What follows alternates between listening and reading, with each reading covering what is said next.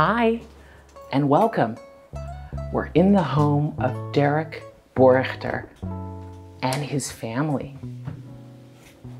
This home is just like we know Derk. Former Ajax pro soccer player, Celtic pro soccer player. The house is pristine. I have a chance to go ahead and walk through and just see a little bit of private things. It is just as I would expect it. It's clean, it's stylish, and it's very comfortable and very approachable, just like they are. Wow, there's a Buddha. There are so many stories in this house, and I can't wait to discuss with them everything about their life, everything about how they live now, their family, and even about things like this beautiful image. This must be Jacqueline. There are a lot of pictures in this house. I love this top one. Derk with his two brothers. The love of his life, Jacqueline. And the other loves, the two little ones. Hey, I didn't see you there already. Thank you for having me. Thank you for having me. How are you doing? Good. I brought you a little something. Oh, and I know you're an amazing coffee lover and coffee maker, so maybe we should go ahead and enjoy. Barista, but I can make some good coffee. Nice. Great. Chocolate, I like it. Thank you very much. Oh, I love it. Shall we have some coffee together? Yeah. I already made some, so I hope you like a little espresso. Thank you. Just the way I like it. Perfect. Cheers to that then. Perfect. Great to be here. So tell me, I have spoken to so many friends of mine and even Uber and taxi drivers, and they all said to me, what happened to Derk Boerrigter? Because he had so many awards, he's had such a life, he was a force to be reckoned with, and we're so curious. So we're here, and we're going to talk today about the foundation, about your background, and I'd love to hear from you about, your professional soccer career, and, talk about everything that makes you who you are and where you are now. Let's talk about your parents first. Can you tell me something about your mom and about your dad and what kind of influence they've had? And do you speak to them? Are they close? Do they live by? Can you tell me something about how you were brought up? Yeah, my mother, she has her own beauty salon, always have and always had at our house. So she was always there for us, taking care of us when we got out of school. She was the one, making our sandwiches. And my dad is a teacher, so a very smart man. So hopefully some of the smartness I have from him. So my mom is a little bit of a businesswoman, if you can say it like that. And my dad has the brains, but he became a teacher. They always supported me, like I said, I always had one goal in my life when I was younger, that was try to become a professional football player. So you also have to have the family around you that will support you, not only your parents, also your brothers, because everything when I was young was about me, because just an example, when there was a holiday from school, normally we would always go somewhere and celebrate our holidays together, but because I was in the academy of FC Twente, my trainings and games just kept on continuing. So even though we didn't have school, we still have my matches and my practices. So the whole family need to stay home and take care of me. So it rolled well. My brothers, yeah. So the whole world changed for everybody. And my parents also supported me always. They drove me everywhere to every game. They watched every game, as long as I got them tickets. So. So no, there was definitely a big influence on where I am today. Yeah. Did it make you feel guilty because you say that if you start at a young age becoming so good at what you're doing in a pro sport, that things revolve around you? I know that families sometimes they give up their jobs. Sometimes they have to go everywhere. They have to take into account. They plan their schedule. Yeah. Is it something that you were guilty about? No. Never? No. Okay. No. Is it something that was spoken of with your brothers about how much time was divided in between the kids? I have spoken to them later on. At that time itself, you don't really bother or care or think about it. But afterwards, when you are in your career or even after your career, you think like, hey, I managed to do all that, but also because of the support of my family. So how it must have been for them. I had a conversation with it, and they never were bothered about it themselves. They supported They supported me. They were proud of me. So that was also a relief for me that you know that they are loving and caring brothers and want nothing but the best for each other. You know, it's just from me to them. So if I can help them anywhere, I will. But it was also the other way around, and I'm very thankful and grateful for that. That's really nice to have. I mean, I think pro sport is unable to be, you know, done without the foundation and the strength of the background of your family. Definitely. Obviously, you've moved around. You are an expat. You traveled, you know, you lived in different countries. You're also a repat because you returned to the Netherlands. It's something you and I have spoken about a little bit more often in the time that we have gotten to know each other. What made you move to this location? Because we're not in Oldenzaal where you were born. And what made you choose for where you are right now? We used to live in Glasgow for 3 years, and you know that at one point your contract is done, and you might come back to the Netherlands. But I had an apartment at that time had an apartment in Amsterdam that was rented to an expat, so we couldn't go back there. And also with the view of having children in the future, a nice house with a garden might be better than an apartment in Amsterdam with a roof terrace. So we started looking around. You know, we have this great app called Funda where you can find beautiful homes. Yeah. So I almost every day I had a look on Funda, like what's there for property. You know, what can we buy? What can we afford? What location? So automatically, because I really like Amsterdam and I really like my old, you know, city where I was. Your stomping ground, right? Right. But I didn't have the feel that I need to go back there. I really liked my time in Amsterdam when I played for Ajax, so I thought, you know, we're gonna live close to Amsterdam again, and it was also my life, you know, a lot of friends here, and so I was like, it is around Amsterdam. So started looking in Amsterdam, around Amsterdam, draw a big circle, like how far do we want to live from Amsterdam? So eventually we saw this house because it's a new build. We saw this in a 3D drawing on Funda. Contacted the agency that sold this house, and they said, if you really want this house, come and have a chat with us. So we did, and I think the first meeting and when they started building this house was a couple of weeks in between. So everything went really fast, and that's how I also like to do and to. That is part of your character. Yeah. You're no nonsense. If you want something, go for it. Nonsense. So they bought this. We bought this house, but they started building it soon after. And when we came back from Glasgow after my contract was done there, we could move in here straight away. So it was a perfect time. You are a go-getter, and I think it's part of the strength of being a pro athlete. I understand completely. So we're going to talk about your professional career, about the rest of the family in a minute. I would like to know, what is it like when you come back from having lived abroad? You've been an expat and you come back. What does that do with your families and your friends while you were gone?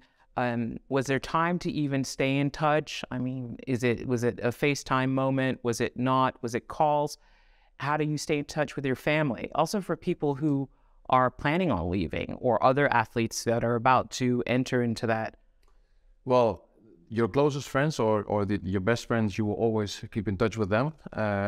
Along the way, you might lose friends as well, because for some reason, I don't know, you don't get in touch that much anymore, or there's a difference of living your life. I don't know, but in my experience, I've made friends also in Glasgow, still people that we see today, and also the other way around, that we lose people. But this is fine, you know. I only want to surround myself with the best positive people that can help my life further, and I don't want to deal with negativism or people that are only a struggle. Yeah, so, I understand. Yeah, it's quite simple for me. I filter those kind of people, and my life is good right now. You know, I only have good positive people around me. It's great. It's so good that you just recently went to Glasgow. I did, yeah. And how was that? When was the last time you went?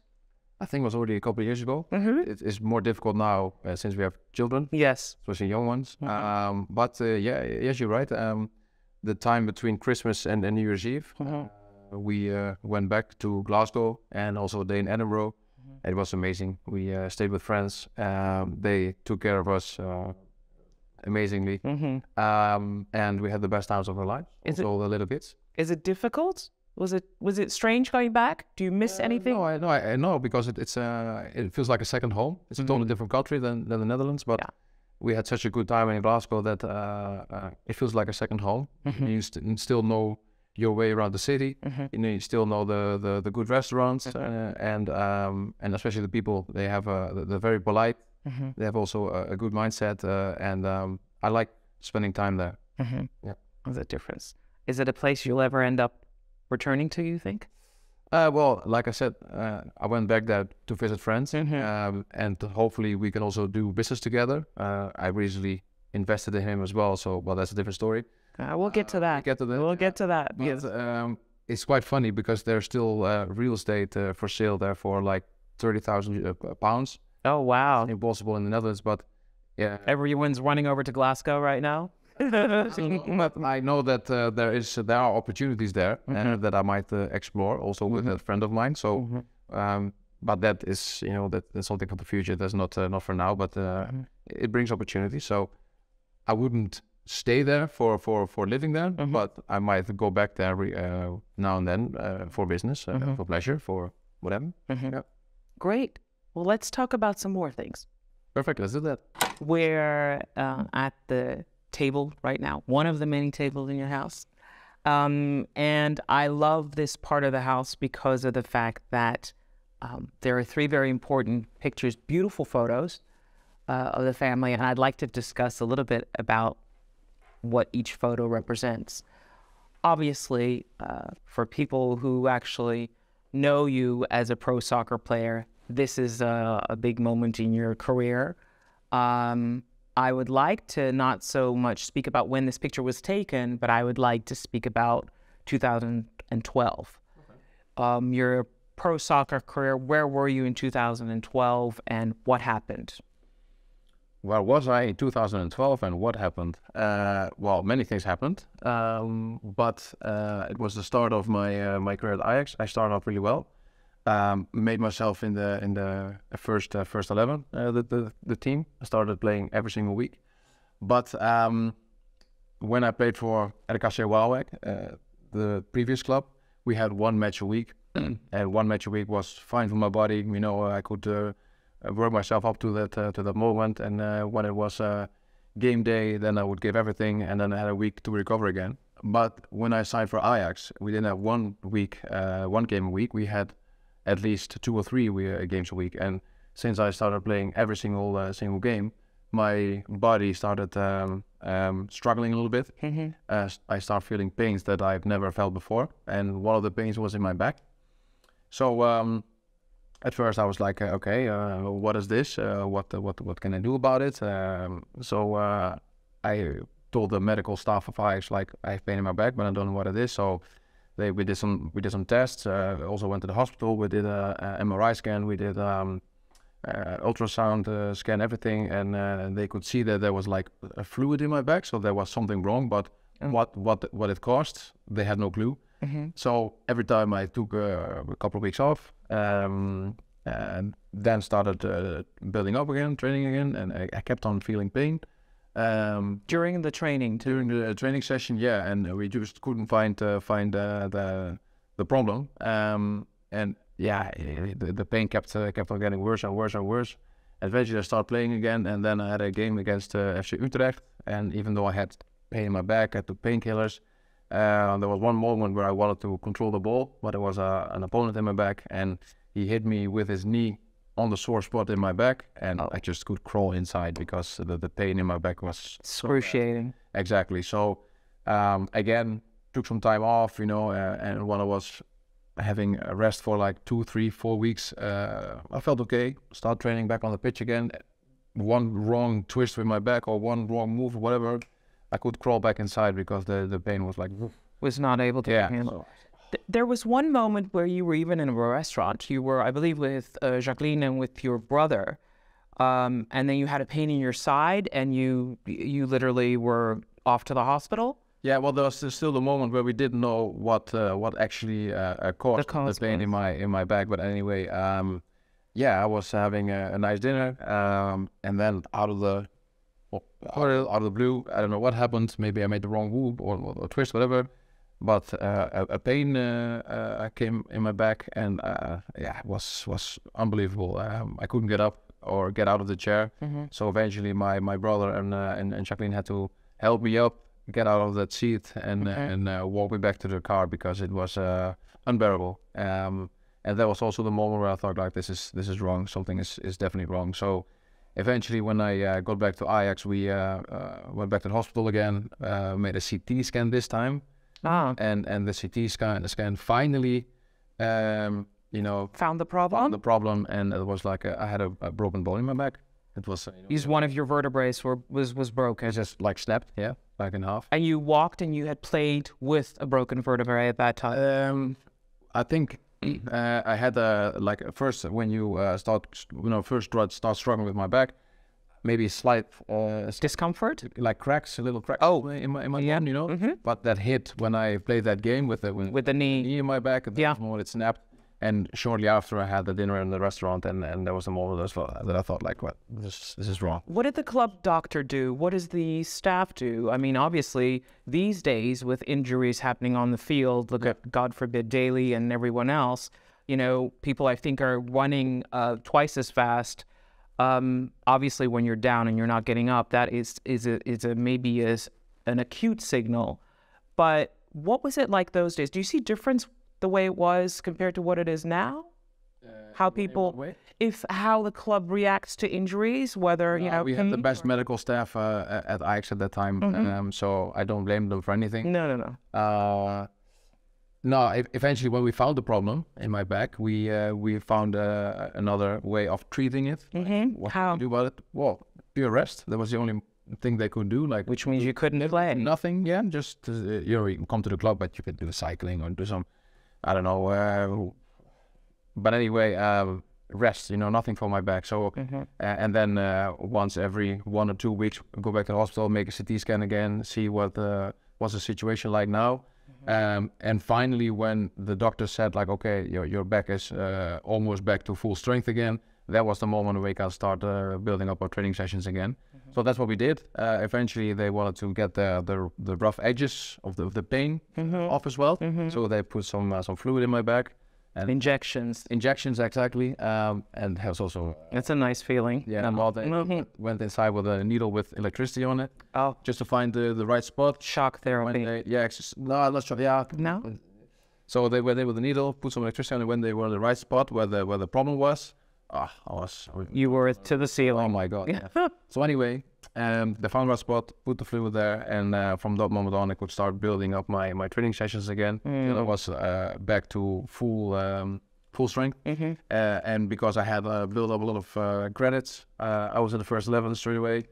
I think I played 4 games, in which I scored 3 goals again. So yeah. I was happy to be back. The fans, the club, everybody was happy that I was back. But in the 4th game, right before the end of the season, I played a game, made a 1v1 with an opponent, and then he made. Can you explain for people? Sorry. 1v1 is like a one-on-one situation where I try to pass my opponent, dribbling, and then score a goal, give an assist, whatever. So that was my plan. But then he made a tackle, and I fell hard on my back while he was tackling me, and I couldn't get up. So I was like, oh no, the pain in my back got back again. But this time it wasn't the old crack, but it was a new one. A new injury. Same, not the same. You have different levels, like yes. LV, L4. Yeah, your different vertebrae. Exactly. So this was L5 now. That was snapped. Was that not a warning? This is just pure bad luck. Because is that what you thought? Yeah, I at that time thought that I might have bad bones. Like they might, softer bones? Yeah, like that brittle? crack more easily than other ones. So they did a bone test in the hospital as well, and I had the best bones ever, nothing wrong with that. It's just pure bad luck. Oh my goodness. And so that, You said at that time that, you know, during that one night, your family was with you and your Jacqueline and your brother were with you. I have something that someone wants to say. I've known you for almost 33 years, so there's so much to tell. In so little time that I have during this video, I just wanted to say that Derk is one of the most loving, caring persons there will ever be. He has a very small heart. He's very principled. That is something that many people will tell about him. But when you get to know him and you're in his circle of trust, you could say, he will do everything for you. So I just want to say, Derk, thank you for everything you've brought also in my life. We're very competitive, but that's something that has brought me very much. And I just want to say thank you so much and keep going on what you're going to do. Thank you so much. Bye-bye. Love you. Oh, Yeah. what a guy. Yeah. That is so sweet. That was a little surprise. What a surprise as well. I'm I glad. didn't expect this. No, I'm glad I hit it from A you. little bit Emotional. but yeah. That's okay. As we say, breathe.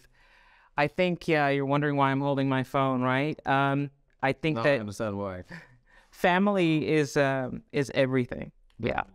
And I know that through hard times, and just as like through good times, it's important to lean on the ones that you love. So I see that your brothers are important to you. I see that Jacqueline's important to you. Obviously, your whole family is important to you. And home is where the heart is, I always say. Definitely. Picture number 2. It's gorgeous. It's the love of your life, Jacqueline, and it's Julia, who looks like she's a force to be reckoned with. And it's Dean. Tell me, how did you choose the names of the children? Julia has always been on my mind. I always said when I was a kid myself, if I ever get a daughter, I will call her Julia. Oh, really? There's also the song in Holland from Henk Westbroek. It's a song about a beautiful woman. Her name is Julia, and he reveals that name at the end of the song. It's a beautiful song, beautiful name. So I said, if I ever get a daughter, Julia has my name. And Jacqueline said, I agree. So, well, our first child was a girl. So there you go. Hank happy, Mr. Westbrook. Yeah, we'll text him later. Like, and Dean, yeah, we went on. I went on a. We both have lists. Me and Jacqueline, we both have lists. Like, I like these names. She likes these names, and both lists. I disagree with her list. She disagreed with my list. Oh. So we couldn't find a name. But then I was a weekend away, Formula One, and there was a guy who came along as well, and his name was Daan. That's Dutch name. Very Dutch. Yeah, but his friends kept on calling him Dean. I was like, hey, that's a cool name, Dean. So I phoned Jacqueline. I said, what do you think of the name Dean? And Jacqueline said, yeah, I quite like it. So then I said that, well, Quick decision? Yeah, exactly. Which is a quick decision. Over the phone during Formula One. I said your list was bad. You said my list was bad. Now we finally have a name that we both think like, oh, that sounds quite cool. Let's just stick with this one and name him Dean. And they said, yeah, well, you're right. So eventually he was born, and the name Dean was also born with him. So Oh, nice. yeah.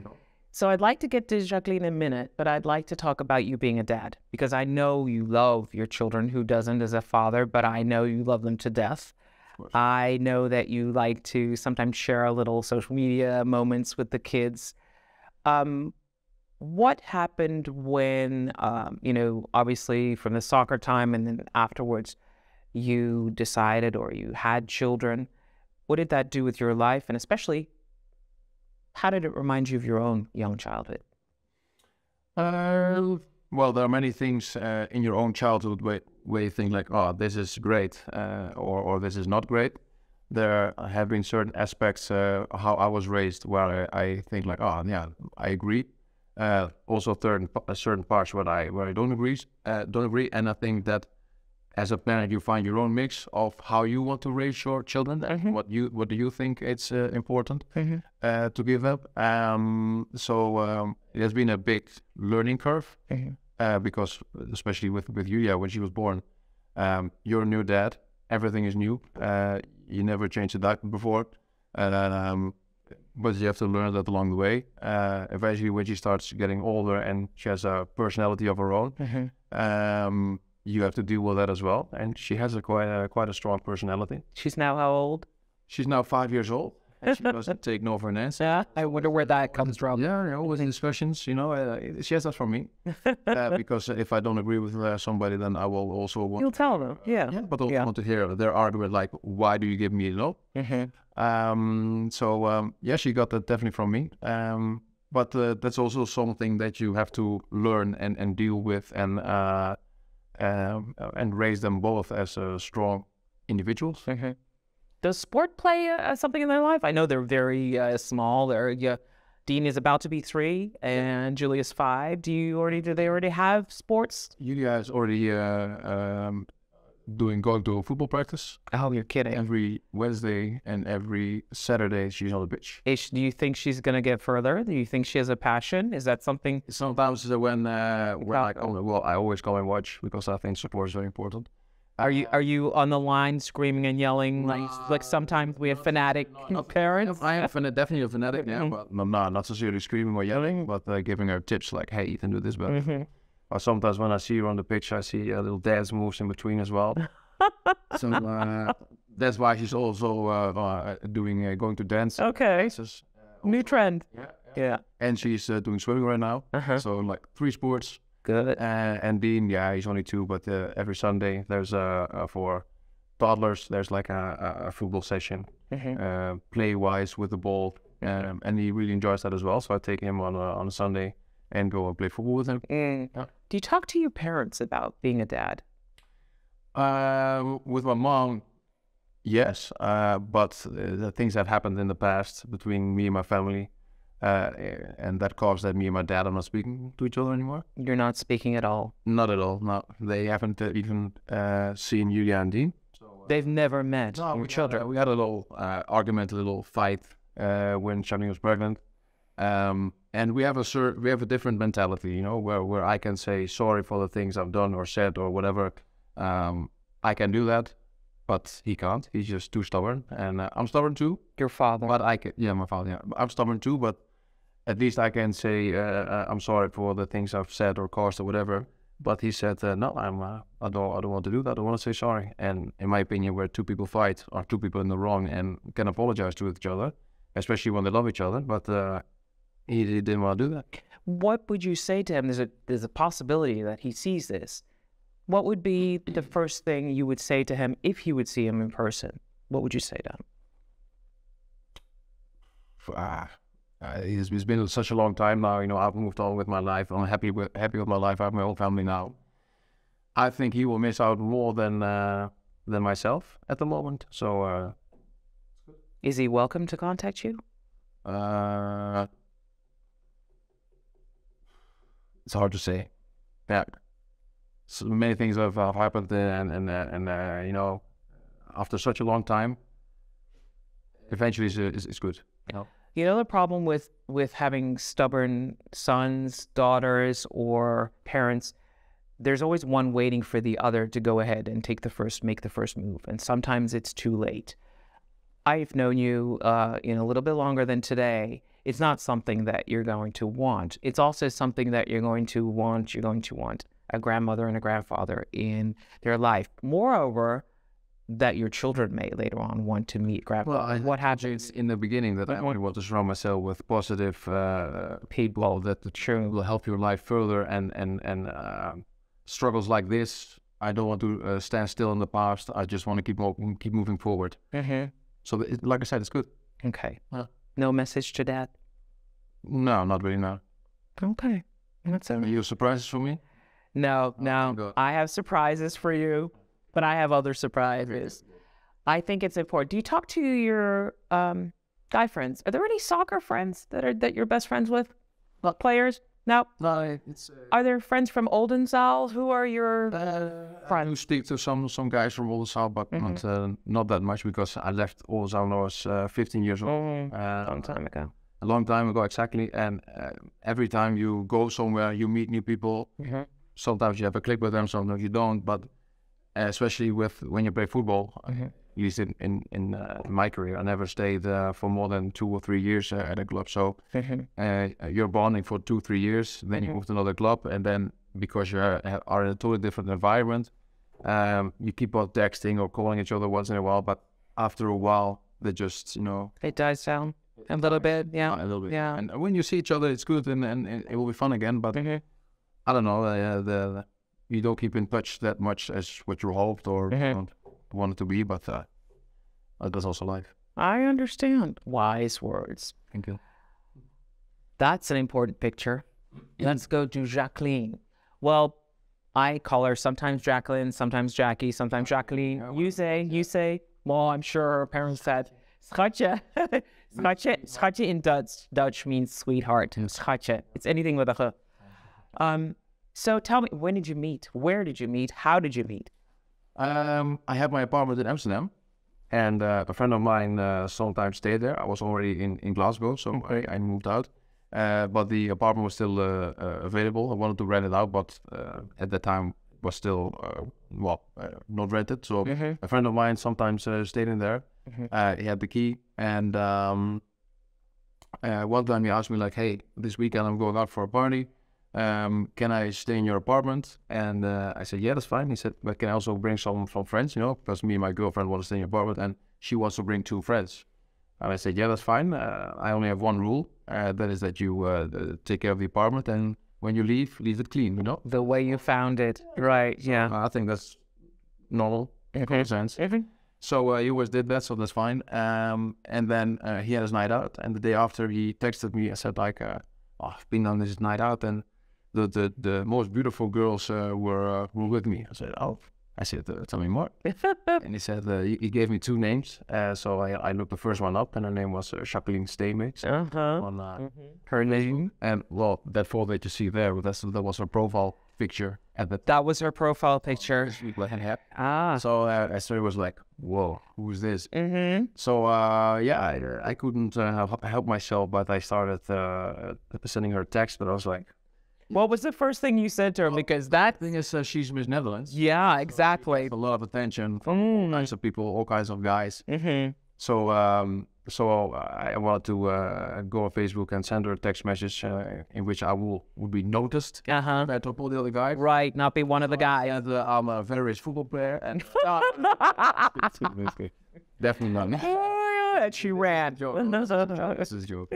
No, I have no idea what I said, but I remember that she did respond, reply to me, and from that moment on, we kept on sending messages to each other, and eventually we FaceTimed because sending messages is one thing, right? Looking at photos is another thing. Yes, but willing to seeing each other in next step. Real life wasn't possible because I was in Scotland, and at that time she was in Indonesia trying to become Miss World. She won Miss Netherlands, right? So we couldn't see each other in real life yet, but we could see each other over FaceTime. So that's what we did. That was the first time that you see like moving images on the other side of the phone, and having a better view of how somebody looks and how somebody talks and how somebody is. But that connection we had, that grew stronger and stronger and stronger, and eventually after a month we could see each other. Oh wow, Indonesia. It took a month. Yeah, to Holland, and the next day she took the flight to Glasgow, and she stayed like for 5 days with me, and that was the moment that we first saw each other. So with a lot of tension, we love at first sight. I waited in the traffic, the airport terminal, the arrival hall, and she came through the gates, and it was. That was it. The rest is history. The rest is history. Yeah. What makes her different to other women? Well, looks, obviously. Her shoes are very, Okay, you just heard a lot of other women now, but she's gorgeous. But no, she's beautiful. The first thing that is important to me is the attractiveness. Okay, the attraction, right? Yeah, you can have that, and she doesn't definitely have. She's definitely has that. And of course her personality as well. She's very sweet and caring, and a good mom for the kids as well. Very important.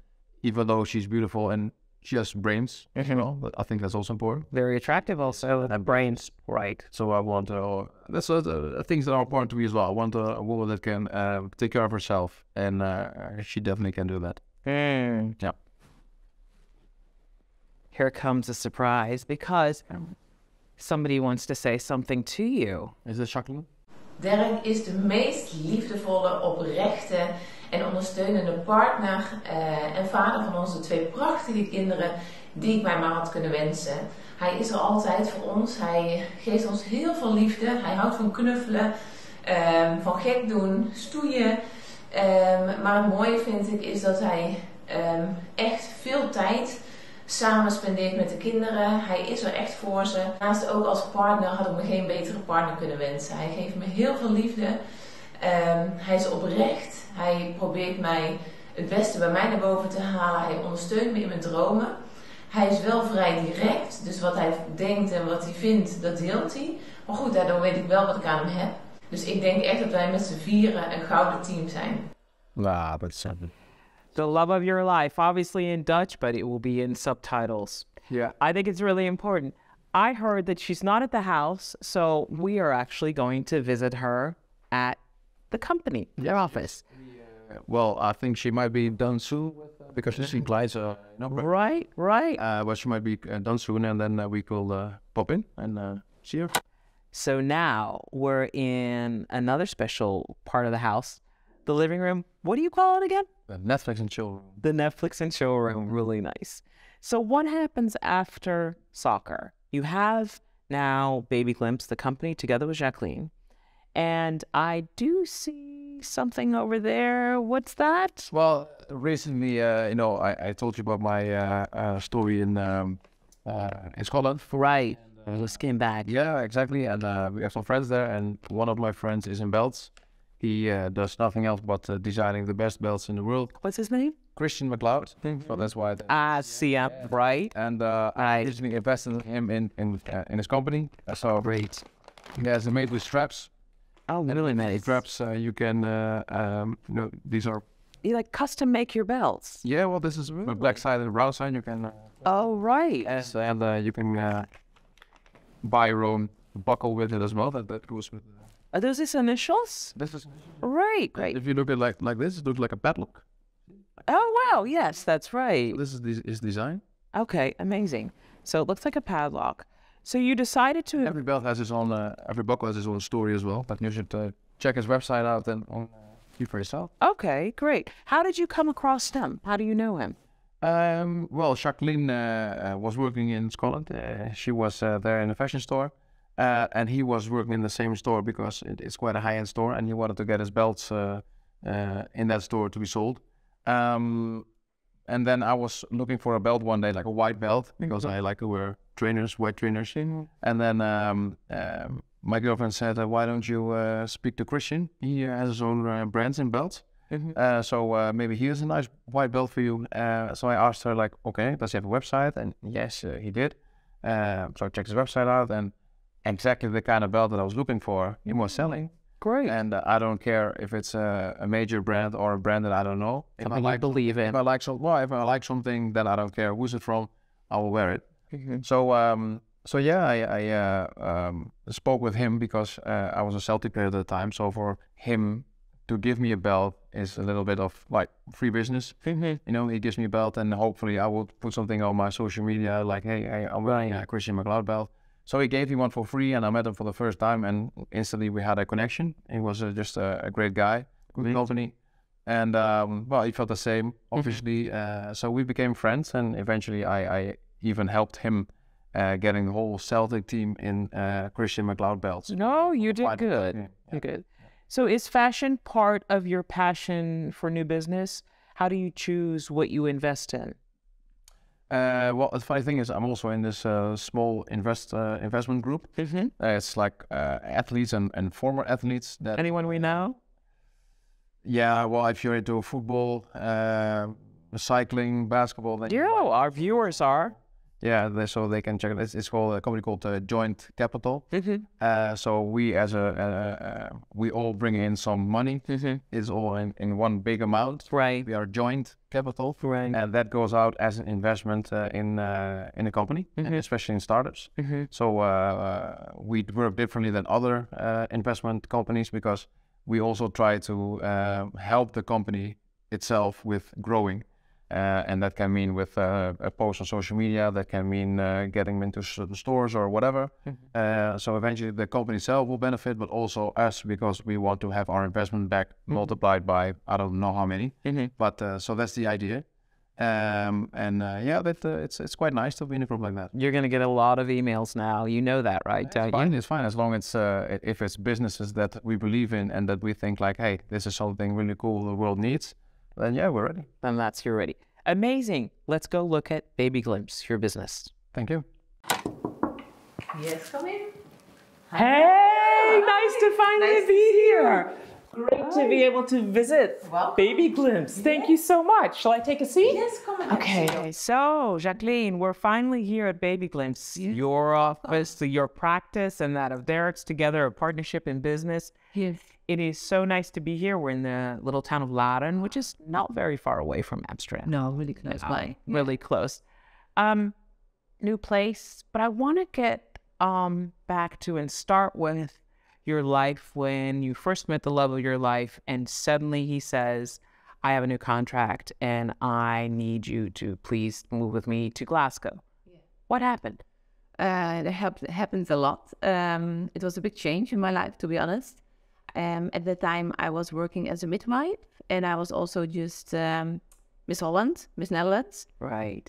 So I had my life over here in Holland. You had a big career. Yeah, but on the other hand, I felt totally in love with him. So when he said, well, I'm going to move to Scotland, he just moved over there for, I think, 3 weeks. For me, it was a really easy decision to, quit everything over here and go there. I thought in the worst scenario, I'm going to be back in 3 months and I'm going to pick up my job and everything. But yeah, so I went for it. I quit my job, packed my bag, and I went to Scotland. Yeah. Expat life. Oh my goodness. And so then you came to Scotland, and what was it like? Completely different than Holland. Yeah, the Netherlands. Yeah. Just no sun at all. It's really making new friends. Yeah, and yeah, it's nice to at the beginning I felt really lonely because you're coming in a new country, you don't know anyone.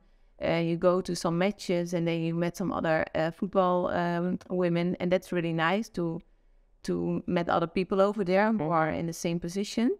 But on the other hand, I was a lot alone at home waiting when he was coming back. And at the beginning, I wanted to start as a midwife over there as well. So I tried to get all my papers ready.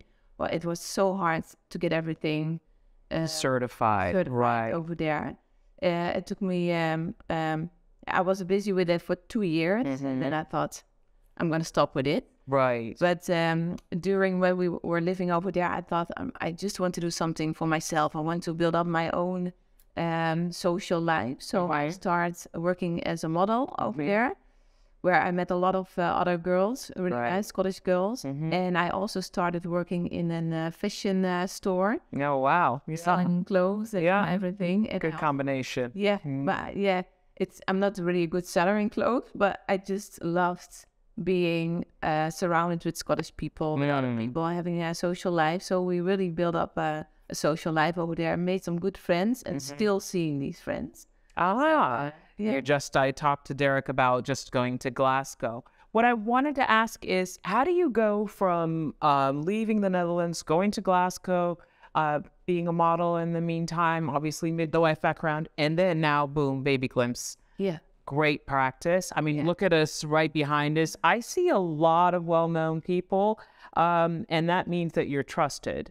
So how do you go from, one country to another country and then come back and then have to get used to it and set up a beautiful, sonogram practice? Yeah, well, they have the last years, to be honest.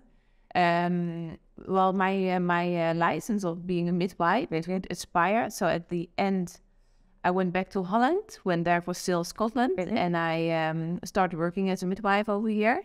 And then I traveled every 2 weeks up and down. So 2 weeks in Holland, I was working. The famous travel trip. Right. Yeah, because I thought I don't want to let my license expire, so I cannot work anymore. And after 3 years, there came back to Holland. So I was then totally full-time working as a midwife. And then I found my my passion in ultrasounds. Right. I really loved it, and Derk saw also an opportunity in it. So we both had the idea, well, let's start an own business in ultrasound. And so that's what we did. We started really small. I was still working as a midwife, and he helped me behind the scenes with everything, organize everything. And it was growing so fast. So after a year, I quit as a midwife, and now I'm totally working Dedicated full-time to the company. to baby. Okay. Yeah, loving it. Well, it looks amazing. We're talking about Derk. Welcome. Let's bring him in. Let's do it. Derk? Somebody call me? There he is. Oh, big partner. Oh, super team. So now we're talking about business, and we're talking about Baby Glimpse, and it looks amazing here. So exactly, I want to ask you two, what makes Baby Glimpse different from the other ultrasound practices? So that's a question for me, for sure then. You guys can decide. No, it's very business. So Go ahead. go ahead. Well, first of all, of course, I'm because I'm a midwife. Not every practice or ultrasound practice is made by a midwife. So if there is something medical, I can really see medical stuff on the ultrasound. So it's not only like happy pictures and telling about the gender. I'm really checking the whole baby medically. Of course, I'm passionate about it. So it's I'm trying to make it a real special moment for the people if they are coming, that they are really experiencing something really nice and special. I'm taking the time for them. I'm telling everything what I'm seeing. So I hope that they all go outside the door with a big smile. And then the ultrasound, the machine, what we are using is the best one. Right. I see a GE machine. Yeah. General Electric. Right. Yeah, it's the best one of the best. So That's good. I also thought if I'm going to start a business, it should be the best. So, Good job. yeah. So I think that you know, sonograms of babies and the whole 3D trend and everything that's going on has changed in the last few years. The fact that you're saying that you have a speciality in looking, and especially, you know, hopefully not finding any complications makes the difference. Have you seen a trend or anything different in the way that people would like to know? Do people want to know what sex the baby is, or are there always now? It's not a secret anymore. No, it's a big change, and especially how they are gonna find out the gender. So most of the times, The reveals, right? they sometimes it's within a helicopter or the airplane or like It's a complete party. I see on Instagram and reels all over. But they're fun to watch. Yeah, fun to watch. Really nice. So I hear every time different kind of stories about feature reveals. And how would you like to build out the company? Because you've got Baby Glimpse, you've got enough clients, it's busy, it's a great business. Is this something that you would like to bring into more cities, or? No, I really want to be exclusive. So just one good practice in Laren. I also still want to do it by myself because I'm so passionate. And if people are coming, I really want them to have the best experience. Right. People are especially calling Yeah. somebody else, or for the name, they come for Shaki. Yeah. Yeah. People planted an ultrasound, then they specifically ask for Jacqueline. But since she's the only worker here, well, Yeah, you can only help one person. to know that people have asked for her, so Good. you know that she's doing. Yeah. Oh, that's good. You're the brand, and it's a very personal thing, of course, with babies. So what would you two say? Obviously, you both have a career, you have a career together, you have children, you have a business. For couples thinking about relocating and going abroad, or for couples who are coming back, and even in the professional industry, whether it be sports, whether it be, you know, in the Miss background, whether it be in the business background, what's the most important tip you would give both of them before traveling or before coming back? Oof, the best tip. Before they are on the trip. You can do both before coming back or either before leaving the Netherlands. I think build a social life. Also my friend. I heard so many couples that, for example, the guy comes in to play football somewhere. The wife has to come with them because obviously they're together. And then he has a good life, a good experience on the pitch every day, training with his mates. but the wife is sitting at home doing nothing. Yeah, I'm bored. It's well about that. I want to go back to wherever they come from. Yeah. And I think like if you socialize, if you build a network there, if you have something to do, like she did in Scotland, you know, with modeling, Absolutely. with the fashion store, then she builds up her own circle with friends and people that she can hang around with too. Right. So, and that's why she had an amazing time over there. I had a great time as well because she was having a good time. Right. Make me less focusing on the negative sides of being in a different country. Yeah. And it keeps a relationship very strong. Yeah, exactly. And I think it's also a unique experience to go abroad. Absolutely. So try to get to know these people, the culture, what's over there. And yeah, I think it's so nice. For example, we went for once to with Christmas to Inverness. It's like a really small town, middle of nowhere, with these Scottish friends. It was the best Christmas we ever had. Unique and different. Yeah. So what you're saying is you're advising and you know, telling people that expat and international life and also repat life coming back is actually an amazing experience. 100%. Yeah. I really, truly want to thank the both of you. Thank you for coming into your lives, into your professional lives, but also coming into your private lives. And I can't wait. We're going to share how people can go ahead and find Baby Glimpse, how people can contact you both on Instagram and other social media platforms, you know, everywhere, all over the place. I hope it motivates people. I wish you a lot of luck, and I've had a lot of fun with the team today. Thank you very much. I had good fun. Yeah. Thank you. So we've had the opportunity to listen to Derek and Jacqueline on the Talk to Audrey show. I cannot wait for you to see our upcoming shows. Join us on the Talk to Audrey show.